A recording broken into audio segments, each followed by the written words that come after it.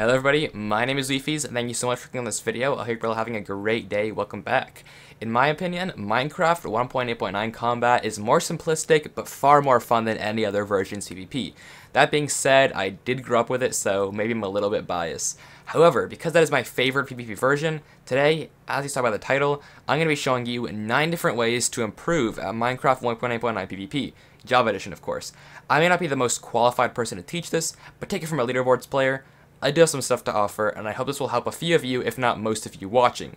Disclaimer, there are some people that will be far better than I am, many people actually, that can easily destroy me, and some people who are worse than I am.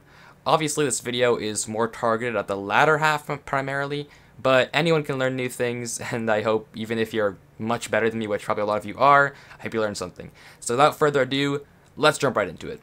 Oh, and if you do enjoy this video and end up learning something new, a subscription to the channel would be incredible. It's free and it means the world to me. The following tips are in no particular order, and one piece of terminology I'll be using a lot in the video is neutral game, which is a stage in the game where neither player has momentum over the other and both are finding a way to start a combo. This is like after you aren't hitting each other for a while or when the game just started. And yeah, that said, let's begin. Hope you enjoy and hope you learn something.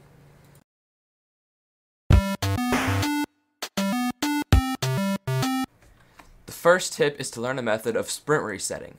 While block hitting does somewhat fall into this category, I'm going to cover it on its own because it isn't as movement based as the other following methods.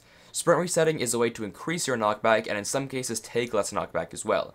W tapping is by far the most popular option, but all three main methods work just fine if executed right. For those of you who are unfamiliar with W tapping, it involves releasing and then re-holding the W key after you land an attack on your opponent. Some people that I've just met spam click their W key, which generally isn't a very viable way to perform this method, but it will work every now and again in games like sumo duels or other small arena PvP. W tapping requires you to have a sprint key or toggle sprint. I personally dislike toggle sprint because it limits my motion, so I have shift bound as my sprint key. When PvPing, I always hold down shift and then W tap as needed. That being said, if I'm ever in a situation where I don't want to sprint, I just unhold shift. Very simple. S-tapping is very similar to W-tapping, but instead of releasing a key, you always hold down W, and then after you land a hit on your opponent, just tap S. Don't hold it, just a quick press to stop your sprint. I generally S-tap when bridge fighting, as halting your momentum is a good way to not get hit off, and in some cases take less knockback as well. That being said, I generally S-tap less in normal PvP, because the stop of forward momentum gives your opponent the opportunity to land a combo if you miss your hit. Plus, it's harder to continue a combo while S-tapping because it resets you to the neutral game, so any momentum you had was lost.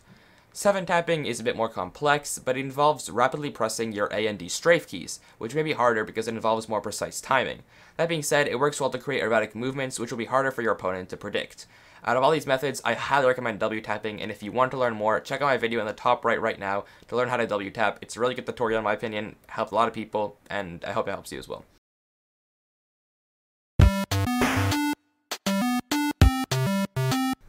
The next tip kinda comes off the first, but it's strafing properly. Unlike sprint resetting, in my opinion, strafing isn't essential to PvP, but it helps a lot if you lack in other aspects. In my eyes, there are 2 instances of strafing, and 2 main types of strafing. The 2 instances are combo strafing and neutral strafing. Both describe exactly what they sound like. Neutral strafing is strafing the neutral game when fishing for the first hit of a combo, and combo strafing is strafing during a combo. When neutral strafing, a little known handy tip is to approach diagonally. When first fighting, approaching straight on makes it easier for your opponent to hit you, but if you approach at an angle, your hitbox will be orientated in a way that makes it harder for your opponent to hit you, and easier for you to hit them. And now that brings us to the 2 more known methods of strafing. The first is the most popular by far, I think, AD strafing or zigzagging. AD strafing involves holding down A and D at different intervals to zigzag in a manner that makes it hard for your opponent to predict your motion. You can take this one step further and pay attention to your opponent's head. When you see them turning their head, strafe in the other direction to dodge the attack. This does require some good reactions though, so I don't do it because I don't have that good reactions, but if you can, it's super useful. I highly encourage learning how to AD strafe because it's an easier method and generally far more effective, and easy to maintain the combo as well. The second strafing type is circle strafing. Circle strafing is a bit more predictable as it involves holding one of your strafe keys for a long period of time while keeping your cursor focused on the player, so you end up going in a circular motion around them. If the opponent doesn't have the best aim, or you catch him off guard, this method is extremely effective however, and it's very hard to escape. One important difference to note between the two methods is that while circle strafing, you shouldn't use any sprint reset tactics, because you want to keep your opponent as close to you as possible so you can go around them easily. On the other hand, while AD strafing, you want to sprint reset as often as possible after every hit, generally W tapping as it continue to land high knockback hits and not get yourself hit when you strafe.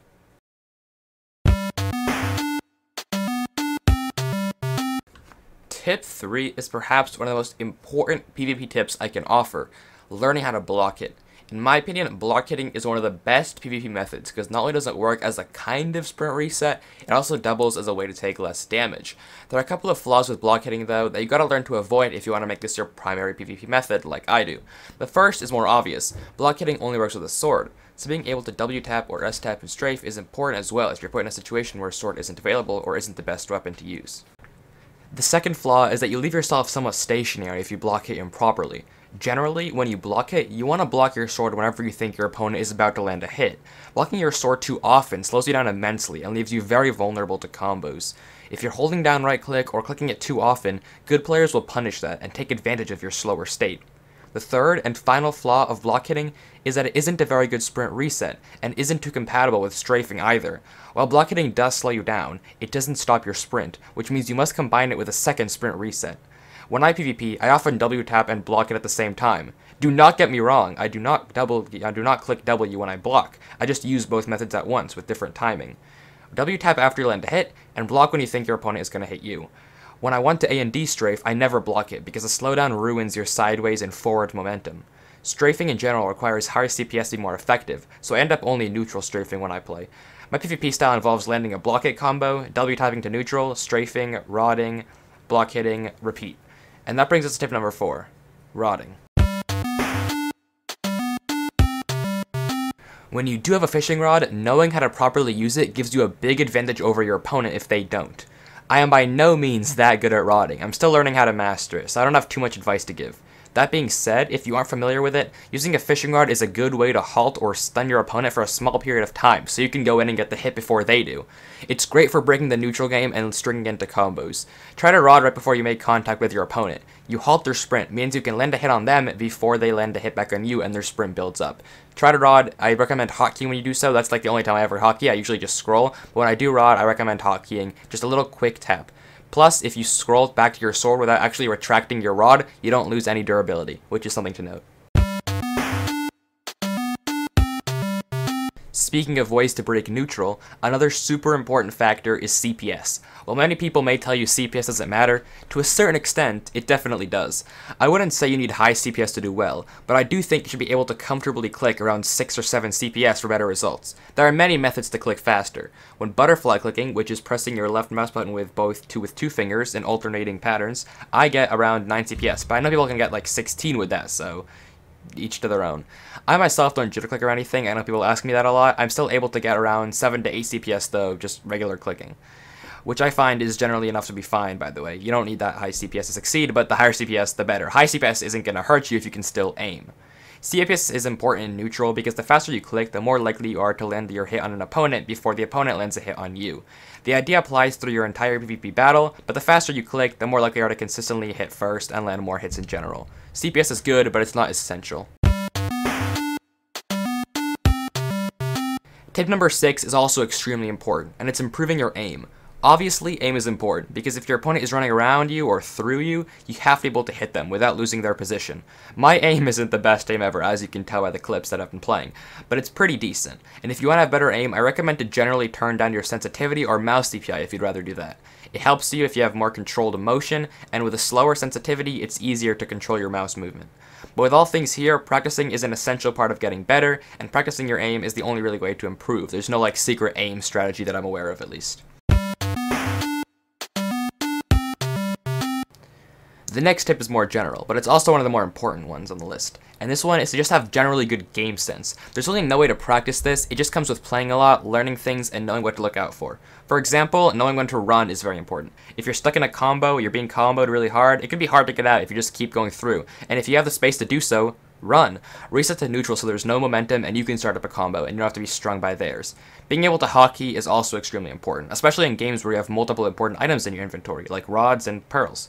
Some keys are hard to reach, like the 9 and 8 slot, Because of this, I set my F key bound to my 9 slot, so I can quickly hotkey to a pearl if I need to clutch. Speaking of which, having general game skills like ender pearl clutching or MLGing are also useful to know how to do, especially in void-based games like The Bridge, Bed Wars, or Sky Wars.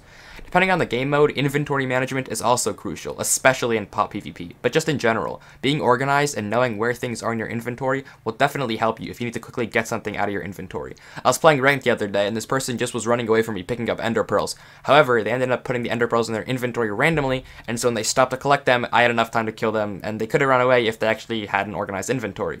Just something to keep in mind.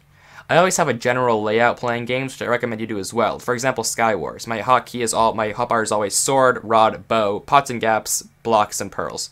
Speaking of items, it's also important to recognize which items are important. For example, if playing Sky Wars, prioritize a KB rod. Also, when faced with various different weapons, know which one is the best, and know which armor will be the most helpful. A useful mod that I use, and so does Technoblade actually, is the Vanilla Enhancements mod.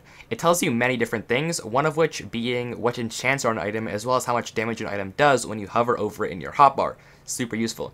Additionally, it also tells you how much arrows are in your bow, so if you don't have Vanilla Enhancements and you use Forge, then I don't see the reason not to use it. It's super useful, super good mod, I do recommend. But having general game sense and knowing what things are important, when to run, how to move, being able to do general skills, super useful in PvP and will definitely help you get better. Especially in less traditional modes like Sky Wars and Bed Wars. Tip number 8 strings well with the previous, but it's being familiar with your game mode. I briefly touched upon this in the previous tip, but knowing which items are important, as well as which to use, is super crucial to succeed. This holds true in most strategy-based games like Bed Wars and Sky Wars, which I've been mentioning a lot, but I say that because they aren't traditional duels, not the 1v1, there's an arena, there's a void, and there's different types of items. You don't have the same items as your opponent, so you gotta know to work with what you have. Different items have far more value than others, and it's important to recognize that as well. Knowing how to approach someone with more armor than you is also important, something you don't really face in duels because you got the same armor as your opponent. But this time, in Sky Wars, you have to manage your stuff. In Bed Wars, you have to know what to buy. Just being familiar with your game mode all around is super useful. And yeah, example, you're playing a void-based game, get a KB weapon, such as the KB stick in Bed Wars or the KB rod in Sky Wars. Just know what's going on and know what's important. Finally, tip number 9, the last tip, is to just practice. This is always my first go-to piece of advice when people ask me how to get better at PvP. Just practice. There's no way to learn anything without trying something out, and doing so against real players, especially those better than you, is the best way to learn new things about your playstyle and things you want to adopt from your opponent if they did well.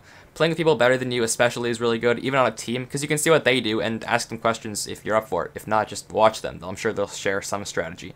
Like, whenever I play Bed Wars, I play with people so much better than me, and I learn a lot about the game, and then I get better. But really, very few people have natural talent and start super good at the game, so practicing and playing a lot is the best way to get better. Best way to win games as well. Actually, that's not true. If you want to win games, just hack. Anyway guys, thanks so much for watching. Hope you have enjoyed this video. I really hope you did learn something. If not, sorry. If yes, then I hope it did help. But I'll see you on the next one. Thank you so much for watching, and yeah, have a good one.